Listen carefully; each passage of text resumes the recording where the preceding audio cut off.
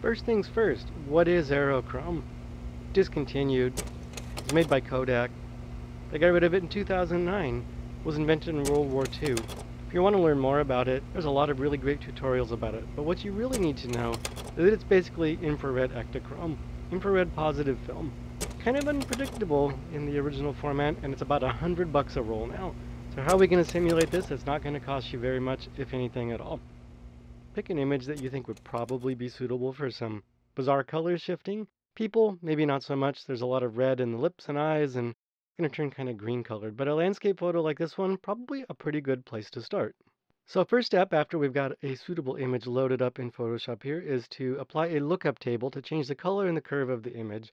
This isn't required, but I think that it's really important to begin with an image that looks as much like Ektachrome as we can probably get right now. This is a lookup table that I created based off of some film scans that I took about 20 years ago. Feel free to use your favorite. Feel free to use this one. You can get it on my website, or if you don't have a LUT yet, that's okay. You can skip this step for the moment. Once you have the lookup table loaded, clip that to the layer beneath it. That's going to prevent those changes from accidentally being applied to anything else except for the base layer. Once you've done that, duplicate the background layer, drag that above the lookup table, invert that, and then once you've done that, change the blending mode to color. The next step here is going to be to apply a channel mixer to swap the red and blue channels. Open up the channel mixer. On the red channel, change red to 0% and blue to 100%.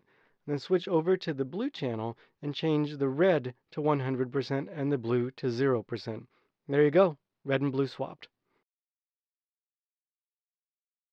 The next step here is to bring an HSL adjustment there, and I find counterintuitively that reducing the saturation ever so slightly tends to actually make the Aerochrome simulations pop a little bit more, especially with the deep blue skies.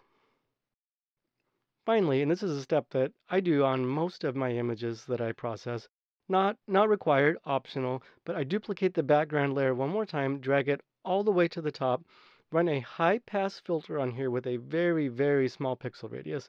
0.7, 0.8, 0.9, somewhere around there. Change the blending mode to soft light. You can reduce the opacity on this layer if you'd like to. It will default to 100%, but use that to play around with sort of the micro contrast on the image. That's it. That's an Aerochrome simulation for you. Few easy steps.